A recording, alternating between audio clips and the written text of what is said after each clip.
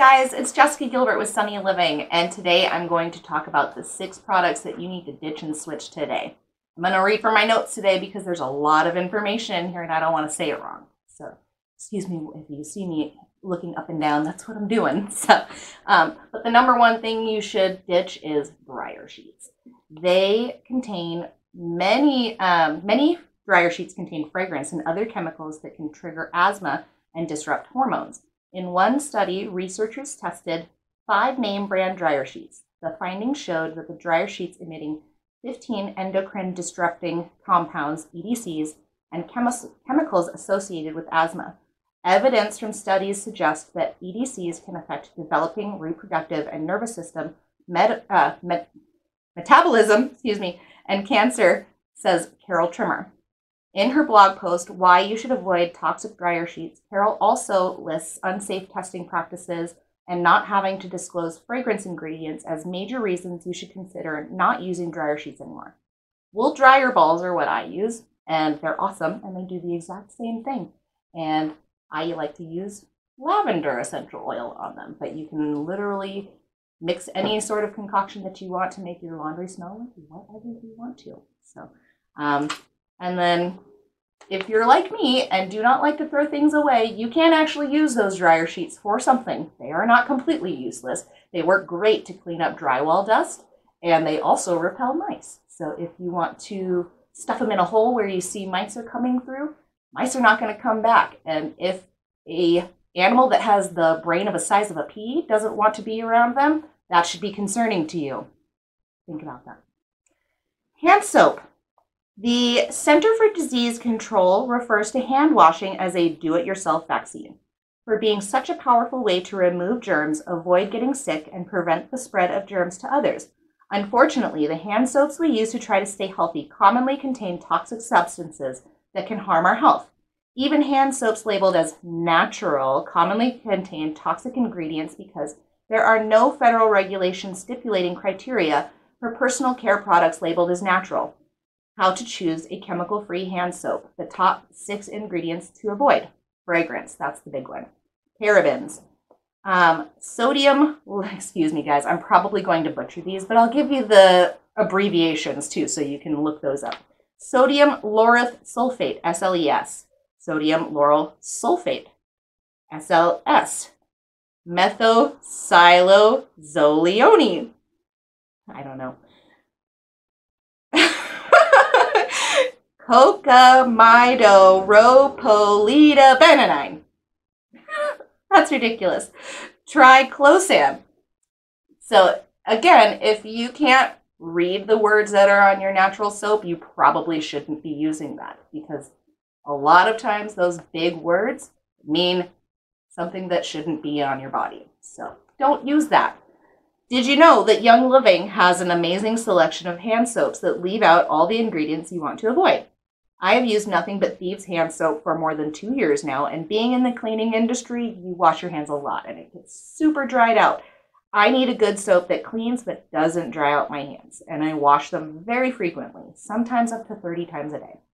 I also learned to make my own hand soap with Dr. Bronner's Castile soap, Thieves essential oil, and water, because sometimes I was just out of the stuff that I had from Young Living, so I had to get crafty. So if you ever run out of your Young Living hand soap, you can always make your own. It's really not hard. Dish soap.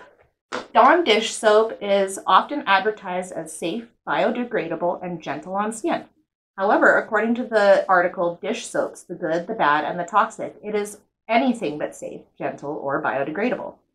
The Environmental Working Group gave Dawn a D grade because of it containing that methocylolizone, that word that I cannot say right, and it's on it's in the hand soaps. It's also in dish soaps, and it's high concern acute aquatic toxicity. So the way that I'm reading this, EWG has different ratings, and then they break up some things. They say high concern, some concern, and then so that's why I'm reading high concern, some concern. So that's what that is. So the high concern is the acute aquatic toxicity. Some concern reads skin irritation, and allergies and damage. Sounds delightful, right? So Dawn also contains 14 dioxane, which is considered a groundwater contaminant. So it's also contaminating the water that we drink. So that's not great. I have many friends who are meticulous about making sure the wine and the food that they eat is GMO-free, organic, fair trade, but never think about what is on the dishes that they eat, these amazing wines and foods. Have you ever noticed that after a while, when you use a dish sponge, it starts to smell like sour milk? I thought it was just something that always happened no matter what kind of soap you use until I switched to Thieves dish soap. And I don't know the exact chemical that's in it, but I've heard from other friends who switched to more natural soaps that as soon as they switched from Dawn dish soap, the soured sponge wasn't a thing anymore. So another positive for using natural cleaners. I also love that it's concentrated, and when you buy the Thieves dish soap, you can make more bottles of it. So I like to pour 2/3 of it into a glass mason jar, put the rest of it with hot water, and then a tablespoon of baking soda to make it fizz a little bit. And then, like I said, you've got 3 bottles of soap in one bottle. So, and that's, oh yeah, I love using a product that I know cleans my dishes but leaves nothing behind that is harmful for my family when I eat our meals together. So hand sanitizer. I used to use Germ-X a lot, but I never seemed to make a difference when I got into an airplane. I got sick every time I flew. The first time I met Jason's family in Key West, I brought a terrible flu with me and gave it to almost everyone there. Great first impression, right? Thankfully, I got over the flu and my overall impression on his family was positive despite getting everyone else sick. I never thought that my addiction to hand sanitizer was probably to blame. When you use products that breed antibacterial resistant germs, you're bound to get sick. I was finally able to fly without getting sick when I replaced my Germ-X for Thieves hand sanitizer and used travel size Thieves household cleaner to sanitize my seat and my surrounding area. This time, we were flying back to Key West for everyone to meet our 3-year-old son, James, for the first time. I made it my personal mission to not repeat my first trip to the Keys and get everyone sick. Fortunately, I did not bring the flu with me, and I just had to travel with a 3-year-old boy, so that was a whole other challenge. All-purpose cleaners and disinfectants. So this is the big one, guys. When I changed from bleach sprays to Thieves, I noticed a huge difference in not only my business, but in my health. So I didn't always used to be a green cleaner. I used to love bleach until it sent me to the hospital for bleach poisoning. The eviction cleaning I did for a friend in an attempt to help repair the damage done to her rental property was so disgusting, I didn't know any better than to use bleach to get this level of filth cleaned. I took every precaution you can use. I wore goggles, gloves, a vented mask, but none of it made a difference, and the bleach vapors got inside my goggles, on my face, in my hair, on my arms, in my lungs. My vision was cloudy, my breathing was shallow, the skin on my face and arms were burned. After I finished this job, I swore off bleach products forever. It took me months of searching and trying all kinds of products before I found one that gives me the results I want with no harsh fumes or chemicals. After this experience, I swore I would never use bleach products again unless it was in the laundry. I started to notice how much I was spending on cleaning products and how often I was going to the store to refill my cleaning supplies because there were single-use products and they ran out quickly. I was easily spending $150 to $200 in cleaning supplies every week for my cleaning business. Although they were write-offs, it still was a major portion of my monthly expenses at the end of the year. I started trying the all-natural cleaners I could find at Target and wasted hundreds of dollars trying products that were anything but natural until I found Thieves Household Cleaner. The more I learned about Thieves, the more I was impressed. I love that you can make 30 bottles out of the concentrate. I love the scent that it leaves, and I love the streak-free shine on all hard surfaces. I especially love that it saves me thousands of dollars a year by replacing Murphy's Wood Oil, Clorox cleanup spray, scrubbing bubbles, Lysol toilet bowl cleaner, disinfecting wipes like Clorox wipes, Lysol spray, Febreze, Windex, and Pine Sol. But the best part is that I have a noticeable improvement in my health. I used to get sick at least 3 to 4 times a month from all the bugs my son was bringing home from daycare and preschool. It was starting to affect my ability to work because I couldn't take my son to daycare sick, and he and I were passing colds back and forth, so I would have to call in sick too myself. I finally kicked the germs out of our house after I kicked bleach to the curb. Sorry, guys. I was reading really intently because I really wanted to get all that in, but let me just stay there for one more second because I wish I had all those products. I could just put it out here on the table. The amount of products that I used to bring into people's homes would cover this whole table. And I had to go to the store at least once a week because something was always running out. So not only am I saving money, but I'm saving time and spending more time with my family because I don't have to run back and forth to the store all the time. So I've had some people go like, oh, I don't want to spend $30 on a concentrate, but you're spending the same amount on those garbage dollar store cleaners. It's literally cheaper per bottle. If you have the membership, it's $22 actually, so it's closer to like 75 cents per serving if you're going to be that strict about what you're spending. So, like I said, I'm very passionate about Thieves Household Cleaner. If there's any one product that you should ditch and switch, it is your disinfecting spray. And you should definitely use Thieves Household Cleaner because that's the game changer for me. So I'll get off my Thieves soapbox for a second and get back to it. This is the last one that you should really consider, and it's Febreze. Candles, air fresheners, and wax burners. They are terrible products, A, and these are by far the worst offenders according to the EWG ratings. For those with sensitive lungs, they all get F grades for the fragrances that they use in their ingredients. I have to ask in my estimate questions for people's allergies and sensitivities because so often people ask me not to use fabric refreshing sprays because they leave a harsh fume behind that hurts their lungs. They literally feel heavy. I had somebody tell me, my lungs feel heavy after you leave because you sprayed so much Febreze. This was before I was a green cleaner.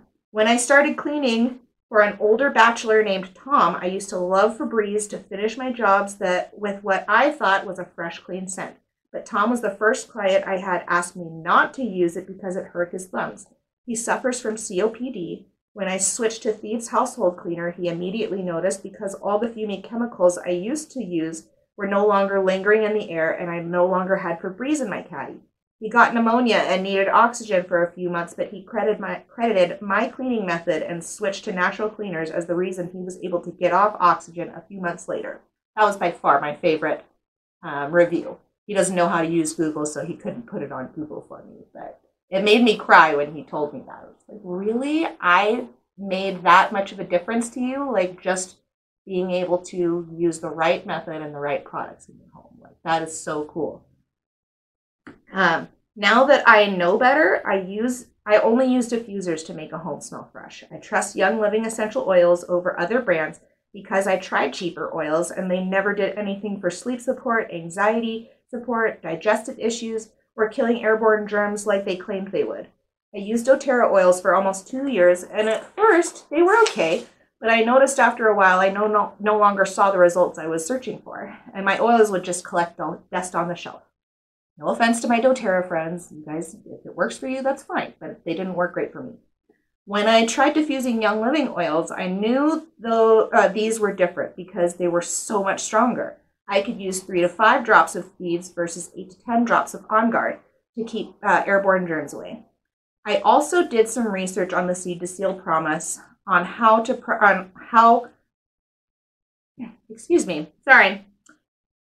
I also did some research on the Seed to Seal promise and how that process sets Young Living apart from other essential oil companies. Sorry, got a little tongue-tied there. They own all the farms they plant and grow.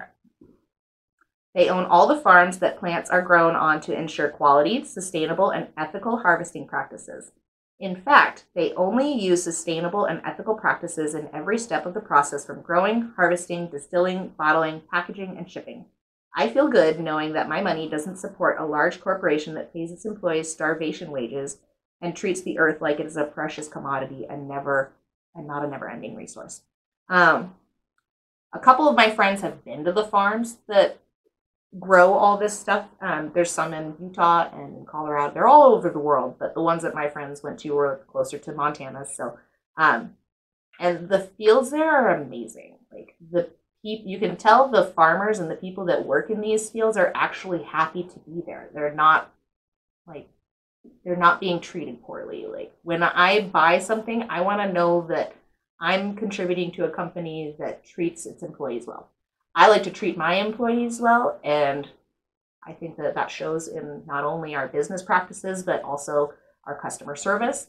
And I feel like Young Living does a really good job of doing that as well. So I feel like whenever I spend my money with Young Living, I know that I'm contributing to a company that takes care of its employees and also takes care of the earth, because I don't want plants that are full of pesticides to be distilled into a bottle and then diffused into my home. Like, that's kind of counterproductive. So they're very, very ethical on every single part of distilling and harvesting and sending it to you. So even the packaging and shipping is sustainable and ethical. So that's why I decided Young Living was different than other companies, and that's why I like them. So, those are the 6 products that you should consider ditching and switching. We'll just go back over them real quick. It is, one second, dryer sheets, hand soap, dish soap, hand sanitizer, your all-purpose cleaner, and Febreze. You should stay away from those and consider switching to more natural products.